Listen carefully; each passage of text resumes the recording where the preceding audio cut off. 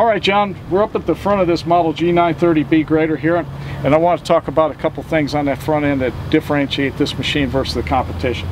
First off, you're going to notice the axle stop. The front axle oscillation stop is way outboard here as opposed to down inside by the frame itself. Okay, so what does that do, Gary, having it out here instead of up there? Well, this is an extra touch that Volvo puts in the grader to put this axle oscillation stop out about 14 inches from the center pin. All the competition has their axle stop in here just a short distance from the pin itself.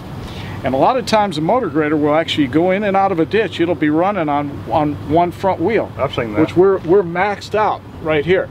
When that axle stop is way outboard here, it takes a lot of wear and tear off of that center pin. So you get a lot of life on that center pin and takes a lot of strain off of that bearing and the whole structure itself. So this carries more of the load instead of the center pin? Absolutely, okay. Absolutely. That's a key feature right there.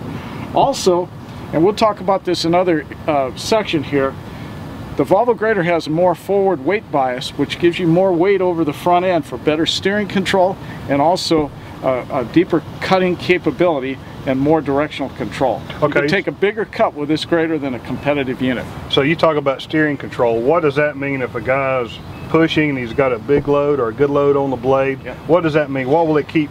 Well, here's the thing. Most of the time a grader is working material from the right or the left, right, and rolling it to the side. That means there's a lot of side draft on that grader itself, and the more weight you have will allow you to keep directional control better, right, and allow you to take a bigger cut and still maintain your steering capability. Oh, okay. Well, Gary, that brings me up to another question. Everybody always asks me, which direction should I lean my wheels when I'm making a cut? It's going to vary depending on the application that you're running, but generally speaking, you lean the wheels in the direction that the material is coming off the blade, and that counteracts the side thrust. But I will tell you that now with the big radial tires, right, you don't have to lean the wheels nearly as much as you used to when we're running on bias ply tires. You got tremendous traction up here, and having more weight up front gives you that better steering control, so you don't have to lean the wheels as much. Your tires will last longer. Oh, those are good points. Thanks a lot, Gary. You bet.